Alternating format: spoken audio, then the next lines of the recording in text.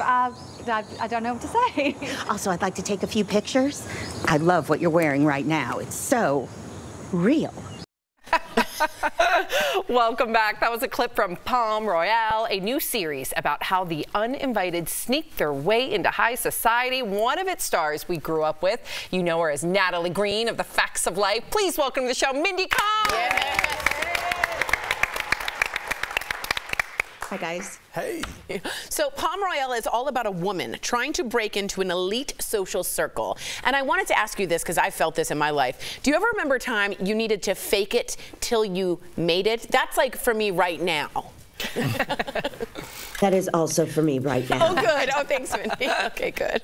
That makes me feel good. What? That was the answer? Yeah. All right. Well, geez, I was waiting for an answer. All right. So the cast for this show is awesome.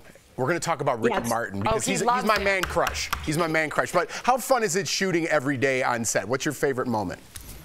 I mean, it's stupid. It's an embarrassment of riches. I think every day got exponentially better, if that can make sense. Whatever familial and girl fanning we were all doing with each other just quickly turned into very real friendships. This was shot during the times of COVID, and so what was going to be a 4-month gig turned into almost a 7-month gig, and we really got to spend a lot of time together and create, and yeah, it keeps getting better. Gotta say. It looks so good, and it's eye candy too, right? I know. I am so excited about this because in the age of Instagram, we all personally know a con artist, so I'm really excited. So speaking of your famous friends, obviously this is the life that you live. Your Instagram account is filled with you hanging out with other famous people. Who are some of your favorite friends to run into? Well, you're seeing one, Bryan Cranston. I think Bryan and I have known each other, I think 30 years. Oh, I mean, wow. that's part of, you know so many people. No, it's one of those 6 degrees of separation of Kevin Bacon, but it's Mindy Cohn. Because this is what happens when you just last this long. It's pretty special. But I have to say, this new Palm Royale crew has upped my ante about what kind of A-list people I'm hanging out with, wouldn't you say? Your Instagram. That's why I want to disable my account. Hers is so cool. Now, I have to ask you, like, we're talking about where you are now, but I want to talk about where it started. You know, your story is super amazing. You were discovered for The Facts of Life by Norman Lear when he visited your school once. Like, I'm assuming you remember that day, so please tell us about it. I remember that day vividly and gratefully, and for all you young people out there, just ignore this next statement. We took a poll of, oh my gosh, Mindy, I've lost the power of speech. What's it called? The instant camera? Polaroid. Polaroid. There she is. Yep. So I still have that.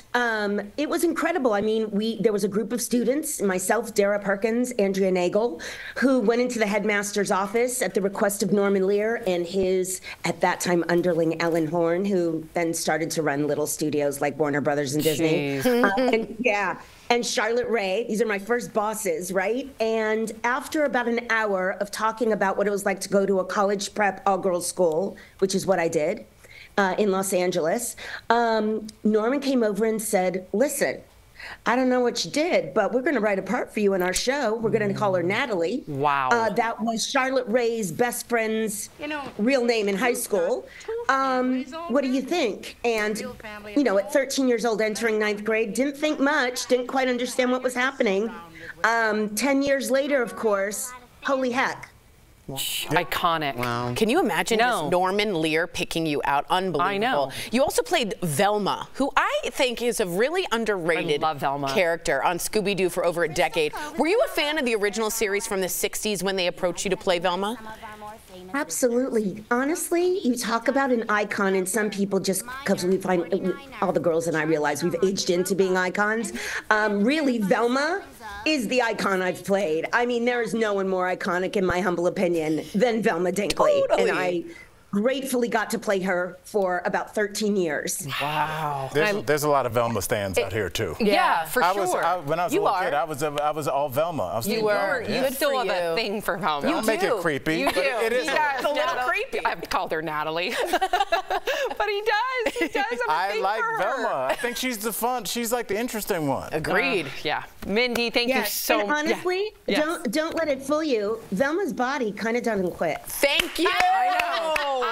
I can't say that as a dude on TV, but that's the whole thing. Yeah. And the glasses. Svelte. Yep. Svelte. Yeah. Mindy, DBL Nation, don't miss Palm Royale premiering today. I can't wait on Apple TV+. Thank you again. We'll be right back. Congratulations. You deserve it. Thank you. Absolutely.